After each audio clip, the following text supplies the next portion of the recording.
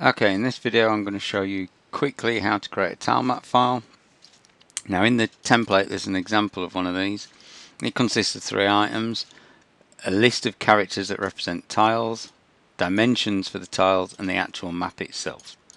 Okay, so I'm going to add it to this level data folder, my new map, because I don't want it to get mixed up with all the source code files that we've got here, all these. Okay, so I'm going to right click on level data and I'm going to say add new item because it doesn't exist yet, and I'm going to scroll down to text file and I'm going to give it a name. Level structure I'm going to call it, for want of a better name. So I start off with this blank thing. Now this is going to be a simple map. It's just going to have blocks because it's going to be like a maze type thing, and it's going to have floor tiles. But the floor tiles are going to be transparent. I don't want them there, so I'm just actually going to have one character, capital X, to represent how many represent wall tiles. But I'm also going to identify where the player starts. I'm going to use a P for that, and I'm going to use I don't know. I'm going to have 2 different types of enemies, so I'm going to have an N and an M to represent those. Okay. I'm going to make my tiles 32 by 32. Right, and now I'm just going to make my tile map. So if you're doing, let's just load up calculator. If you've got a widescreen setting, you better work out how many tiles you've got. So I've got widescreen is 1280 across, so 1280 pixels. If I divide that by 32, I'm going to have 40 tiles. So what I'm going to do is I'm going to put 40 dots. Now I'm not going to count them, but I'm going to use the column setting down here. So that's on column 41. So the cursor, which is on a blank character, is on column 41. So there must be 41 characters. So I've just moved to the start of the line. Column number says 1. Move to the end of the line, to the very last character. It says column 40. I'm going to press enter, and then I'm going to go to the start of that line, and I'm just going to copy, and I'm going to paste loads of those lines in. Okay, so I've got a tool map. Now, again, I can count how many lines I need by using calculator. So if I go back to calculator, widescreen is 720, divide that by 32, and that gives me 22.5.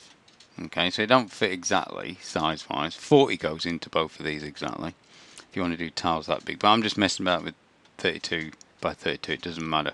So I only want 22 lines. So I can see that if I go on that, I'm on line 3. So I've got line numbers on. So I really don't need that many lines. So let's delete a load. I've probably deleted too many. Doesn't matter. I can recreate them. So I'm going to go 22 I want. So I've got 1, 2, 3, 4, 5, 6, 7, 8, 9, 13, 14, 15, 16, 17, 18, 19, 20, 21, 22. Don't leave a blank line at the bottom. Okay. So leave the cursor like that. Now to create the tile map, I'm going to turn insert on, which is a pain on my laptop because I have to mess about with numlock. I will get insert on in a minute. Right, so in insert mode you can just overwrite characters. So I'm going to put my capital X's, it's case sensitive,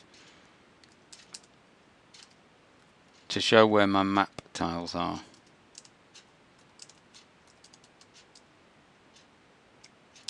If you get a row that repeats, there's nothing to stop you copying and pasting.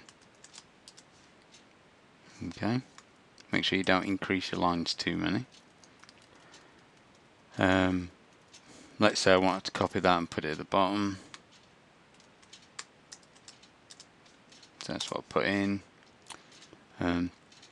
It might be that you end up doing that where you've got a border around the whole lot, and you might say, oh, hang on a minute then, let's replace all of these with that bordered version.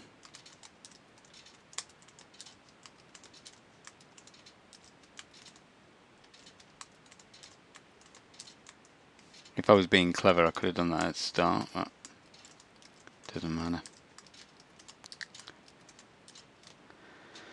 Okay, and I can just continue. Oops, got caps lock off.